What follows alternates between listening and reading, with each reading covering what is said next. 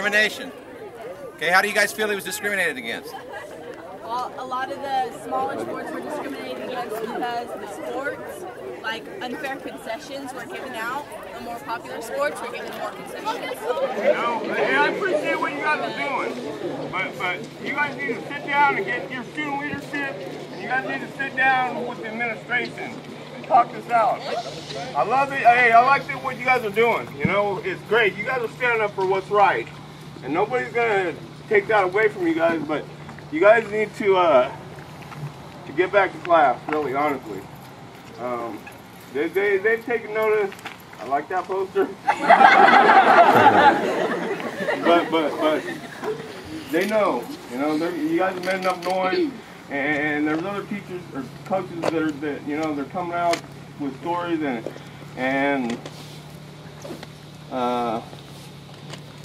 it's great, you know, but get back to class, all right? Okay, for me. Hey, you guys do it honestly, all right?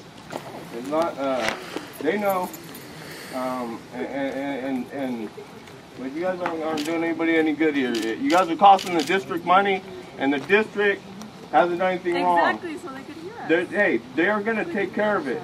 Trust in the leadership of the district. You guys, look, the Pathways program here is about law and justice, and you guys have demonstrated that, and just go back to class, please. All right? No, I didn't do my homework for first period. So I'd be here till third.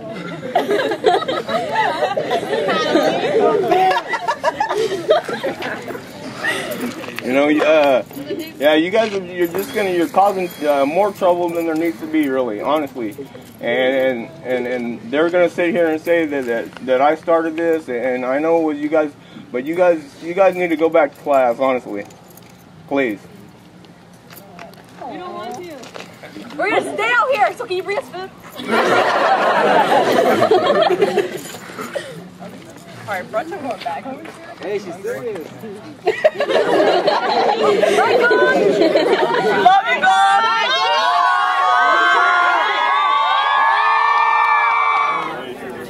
I believe I know why the kids are out here, although I'll be right up front and say not one student has contacted me as to why they're out here. Okay.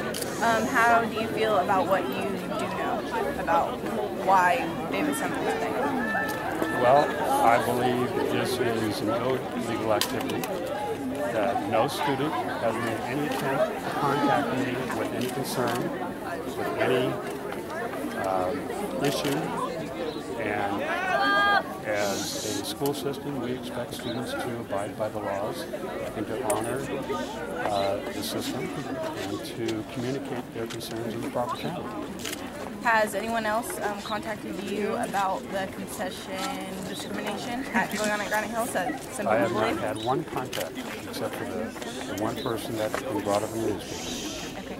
And have you talked to David Gong about anything lately? I have talked to David Gong about this, yes. Okay. And what did he have to say?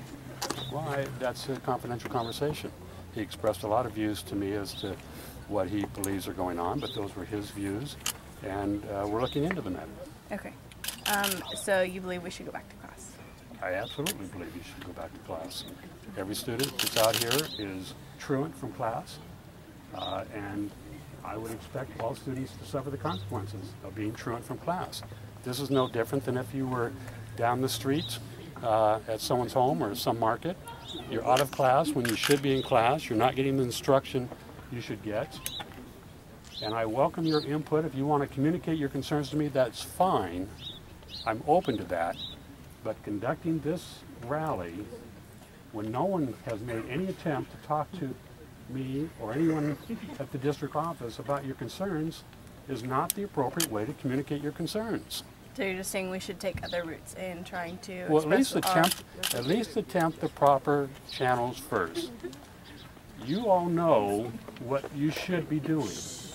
You should either be writing letters, making calls, making an appointment, ask for me to come speak to you, something, rather than just walking out of class and attending a rally. That's not how you get things accomplished. Okay, thank you. You're welcome. You're getting a life lesson, that's true. The consequences of ditching school.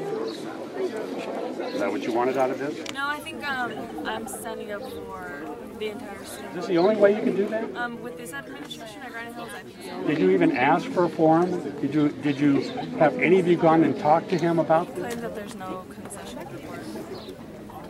When I strongly believe that there should be, or there is. Have you talked to him personally about this? Yeah, yesterday. And he said what? That there's no concessions report. There's no concessions report. There's no report. Okay. And so did you think that perhaps, okay, you didn't get the answer you wanted from him? Go to the next level? I didn't. When you have a problem and you want to solve it, you go through the process to try to solve it. You don't just immediately take it to the street. That's not going to get you. This rally is not going to get anything. I think we got everyone's attention, and I think that now You it's got going to be some people's investigated. attention. You've got some people's attention. It was already being investigated based upon someone who came and expressed the concern the proper way. It's already being looked into.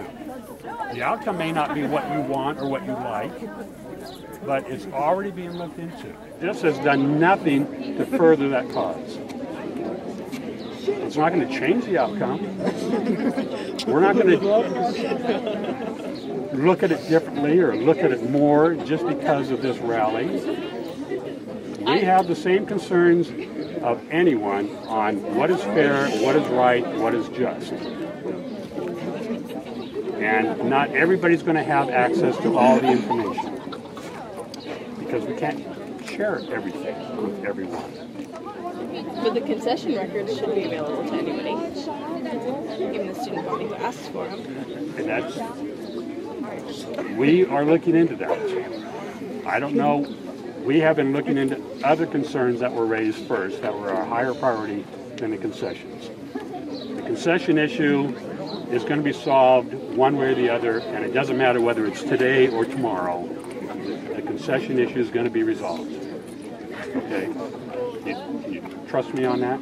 Like I say, it may not be the answer you want, or you may not agree with it, but it'll be given I think I would agree with any conclusion. change because I think that you and anyone else in charge will make their decision.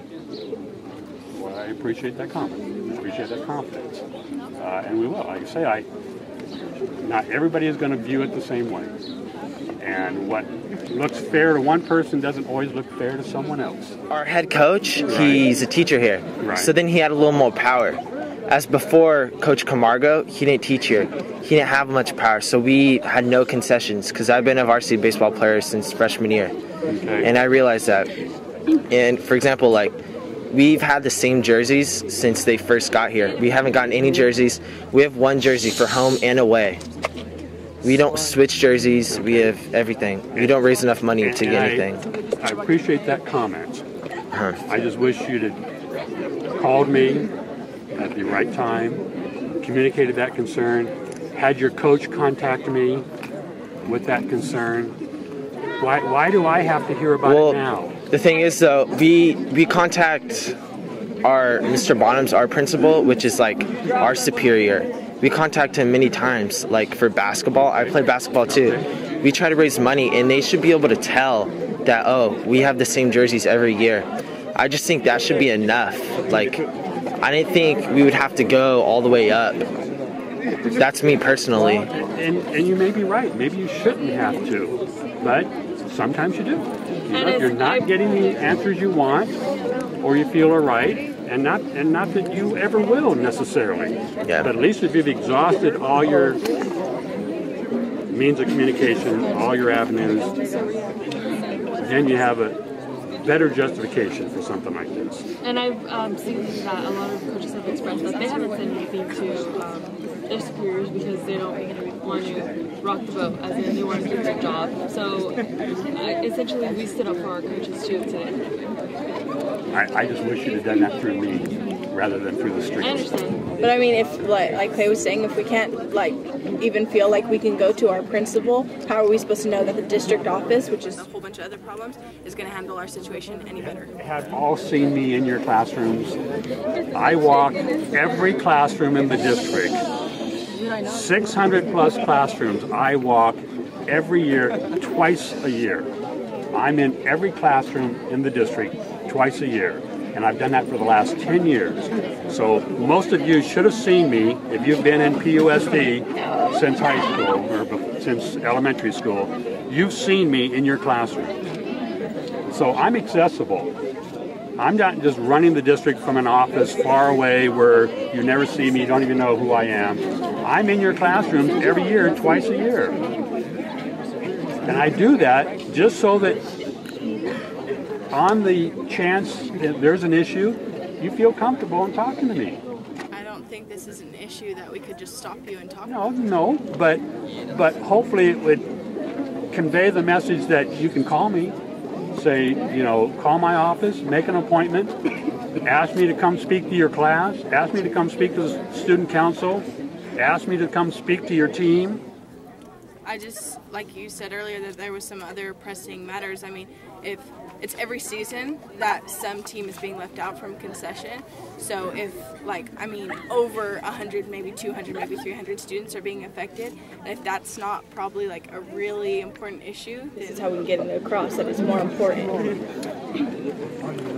And I completely heard you when you said that you're going to address it, and I don't feel that you're not going to investigate, but that's just why I think it resulted in this. It came to my attention 2 days ago, and the more pressing issue was raised through the same channels.